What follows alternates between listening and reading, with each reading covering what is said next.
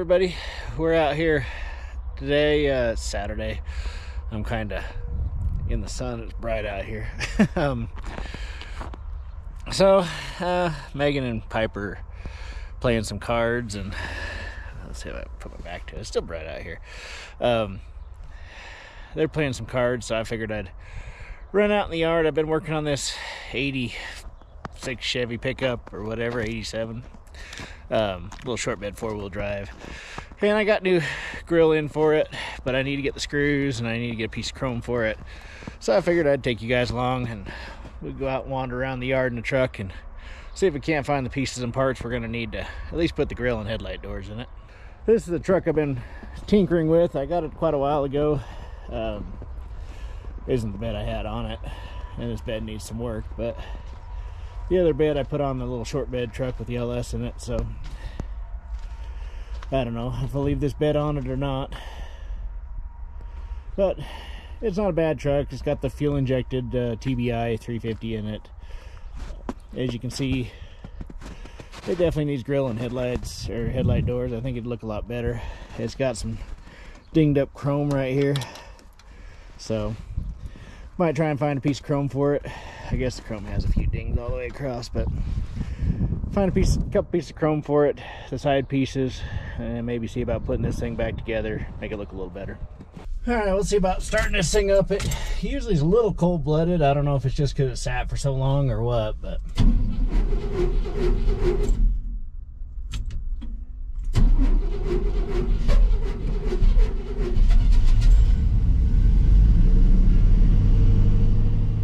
as you can see, the truck runs pretty good.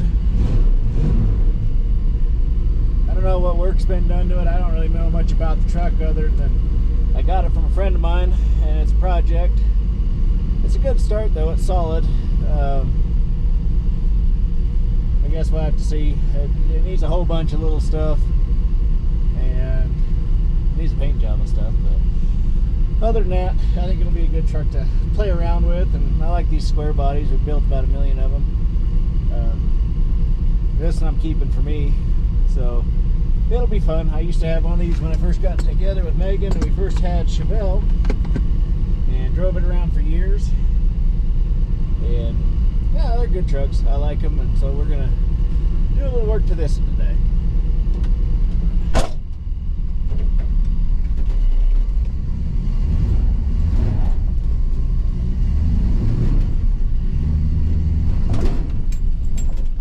So if memory serves, I think there is some sort of Torx screws that hold the headlight doors in. And then there is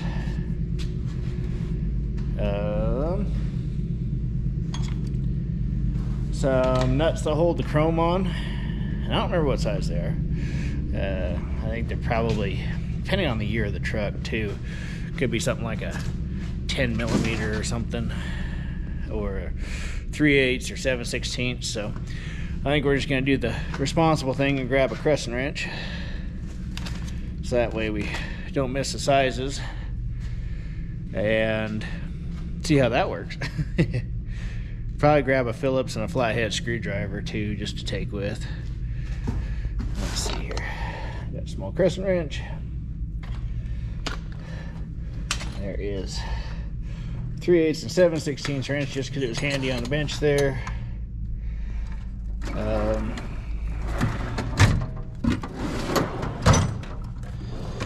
Grab my fancy ratchet. I don't think it's going to be able to get in there. Matter of fact, I don't think I will. I'll grab that one. I have a 3/8 ratchet on me.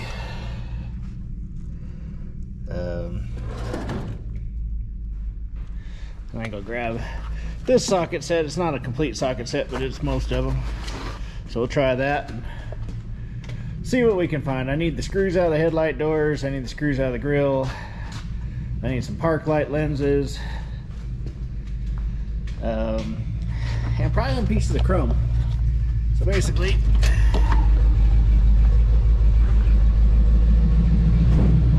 we get to take apart all the stuff I need to put in. This truck's been kind kind of surgy too since we started back up. I don't know if it's that air or idle air intake valve or what's going on with it, but it's just kind of surgy. It'd be my guess it's that idle air intake valve.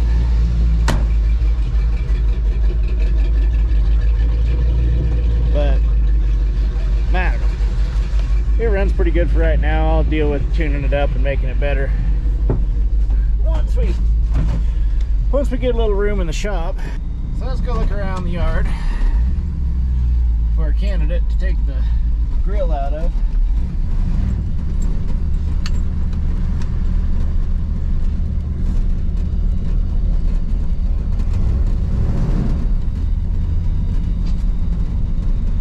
See what Tyrone brought in. He got a whole line of them down here.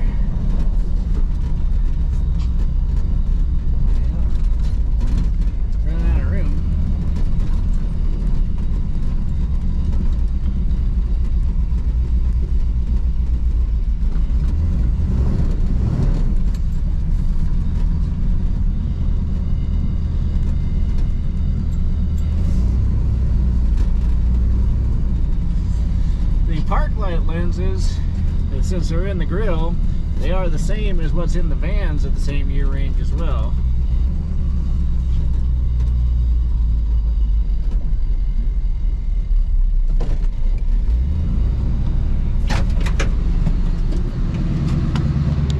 Let's see what this thing looks like.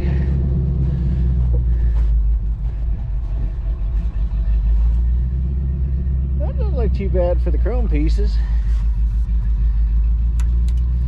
Should be able to get them pretty easy. Side pieces are good. Guess some like 3/8 screws back in there. So we'll see what we can do.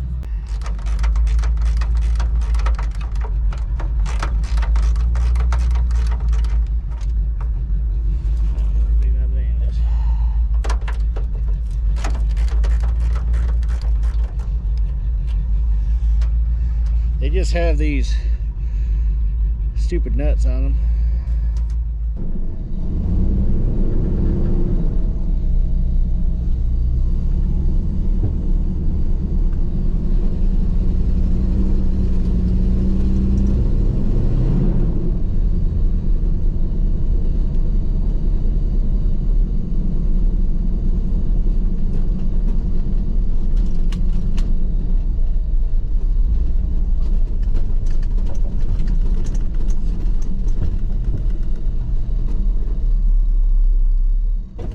I've got a few more tools up here and I'll show you what I had going.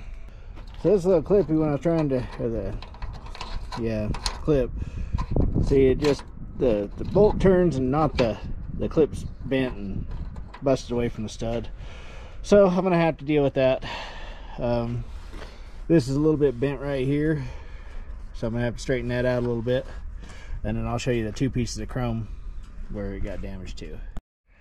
So as you can see, these are the two pieces of chrome. The one on the right is the good one. The one on the left is the bad one. As you can see, they're definitely not very straight with each other and fairly bent up. And so we're going to work on getting out this clip here and replacing it with one of the ones I took off the other truck, or Suburban.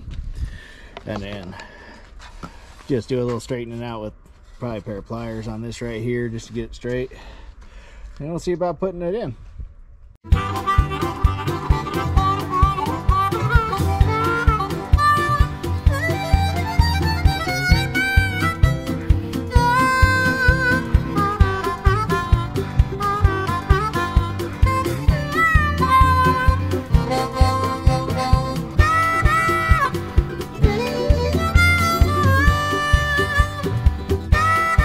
So the way these work is, the park lights or marker lights, these lights that hide behind the grill here, they're the same for vans and Chevy and GMC pickups of these years. The earlier ones had them in the front bumper. This grill has had a rough life. It's been up, broken, everything else. So I think I'm going to take the GMC emblem off. We'll put it in the inventory, kick it over to our eBay store. But really what we're interested in are these marker lights, so we can put them in the new grill I got.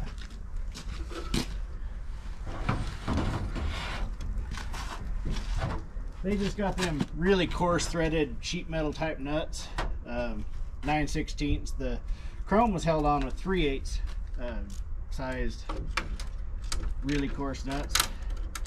And as you can see, this grill's pretty rotted, so it just basically broke the tab off where the nut goes on.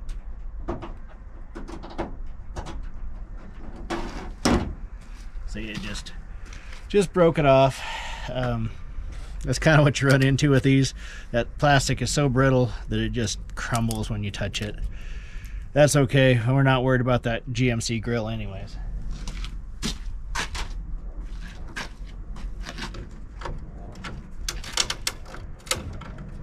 Same thing with this one.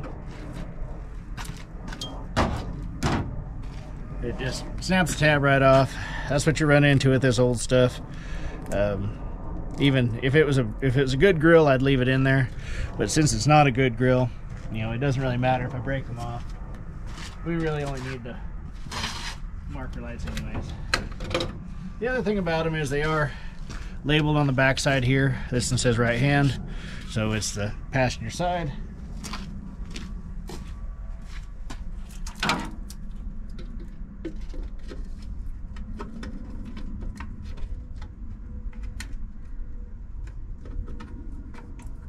Make sure everything fits in there. It will. I'll just tuck it back there until we get ready to put the grill in.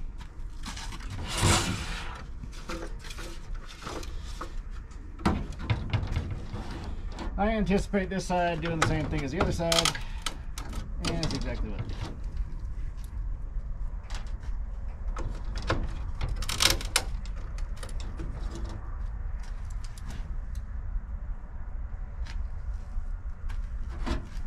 I've noticed, or I heard, for a long time you couldn't find GMC grills, so I was really particular about keeping just about anything that could be savable.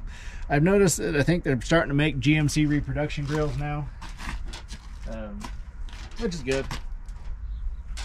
I have a decent looking GMC grill in the little short bed with the LS, and it's the same kind of deal. It's just a driver as well. If I have something too nice, then I don't ever end up driving it.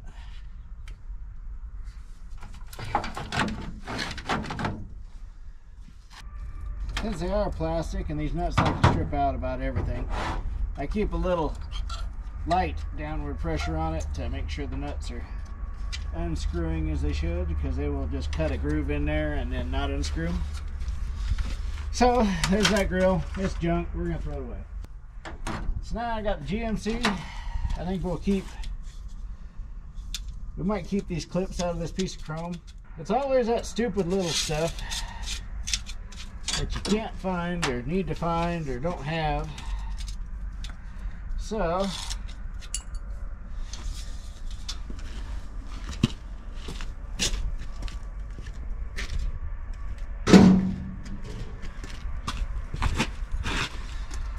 I make sure to keep all this stuff. We'll end up bagging it, tagging it,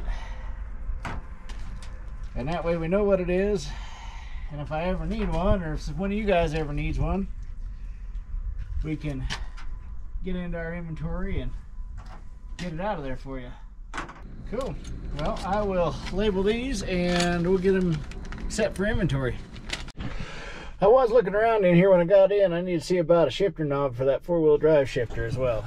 So we'll go down and see about what's in that Suburban we can find.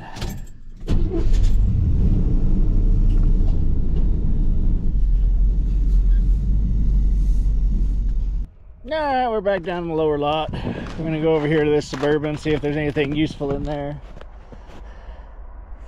I guess I could probably take the marker lights out of it. We can see what they look like.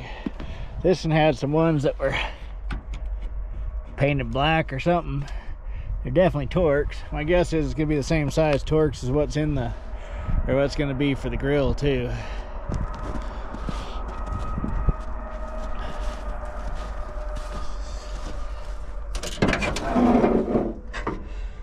Transmission's still in it, and the fender is gone. See, no screws or nothing kicking around here. I know the guy that parted this out, he's got a damn good attention to detail.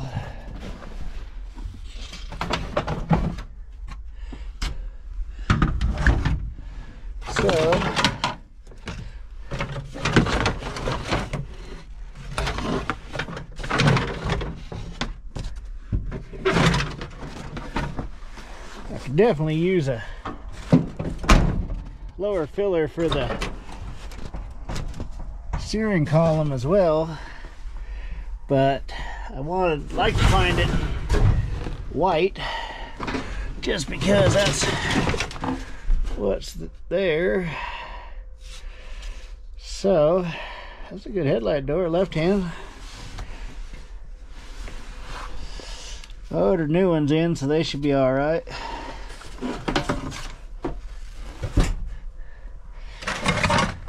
Not sure why somebody spent the time taking the inner fenders out of this thing, but whatever. They really did strip this thing down a whole bunch.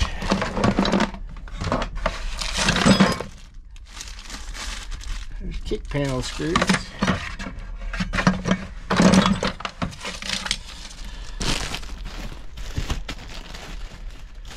Interior panels.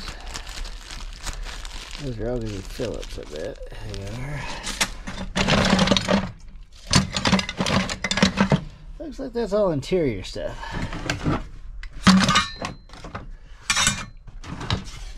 That's a shifter. There's a shifter boot. Or the shifter knob for the four-wheel drive is in here, maybe. It is. That's it right there. Cool. Well, that's one thing, I guess.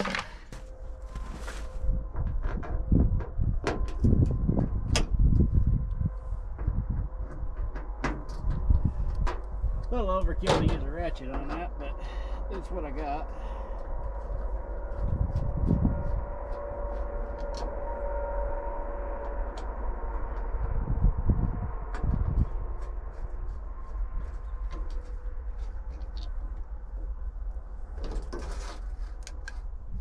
Yeah, if you look at it, it's got some stress cracking in here, but I think it'll work.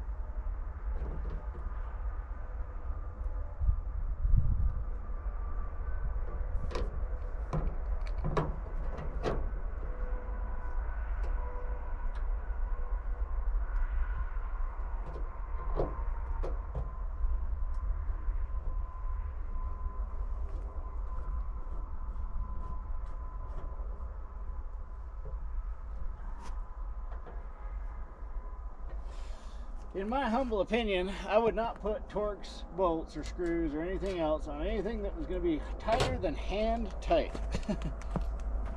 Because anything more than that and they're worthless. Alright, we're back out here in the yard again. We're over here in the Suburban and Blazer and that sort of stuff row. And I think between the Suburban down there and this Blazer here, we should be able to get enough screws to do exactly what we need. So we'll get pulling screws.